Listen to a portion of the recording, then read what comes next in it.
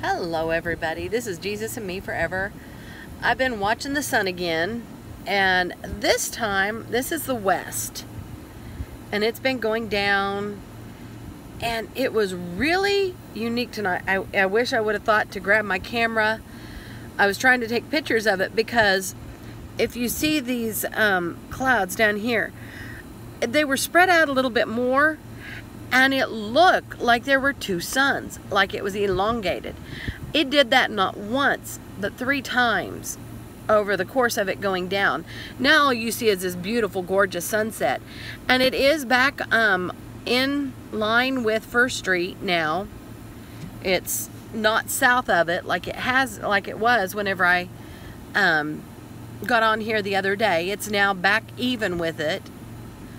And so I thought I'd just go ahead and do a follow-up video to the other day. And you can see, and look at these beautiful clouds. I don't remember, I wish this did a little bit more justice. The pictures that I had earlier were even prettier, but look at these. Whoops, sorry.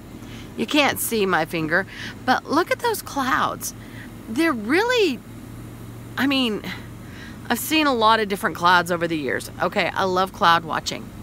It's just one of my hobbies. At one time I was terrified of storms, but I loved looking at clouds, you know. And earlier these were really wispy and almost in some ways like a cobweb, if I dare say that.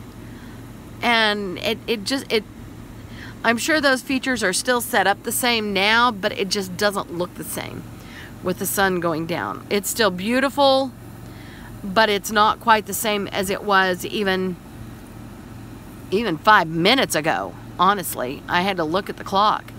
I mean, this is changing so quickly. In a matter of 20 minutes, the sun went from being above the clouds, in between the clouds, and then behind some of those clouds there, and then it looked like it separated again and was 2 suns.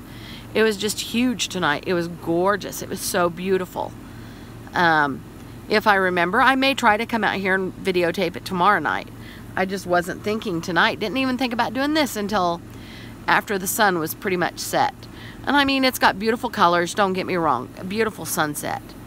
Then the sun was setting right there, where you see that orange right there. And that is essentially even with First Street.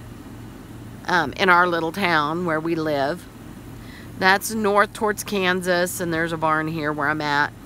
So, but anyway, beautiful sunset. I hope y'all enjoy it. I'm not going to stay on long tonight.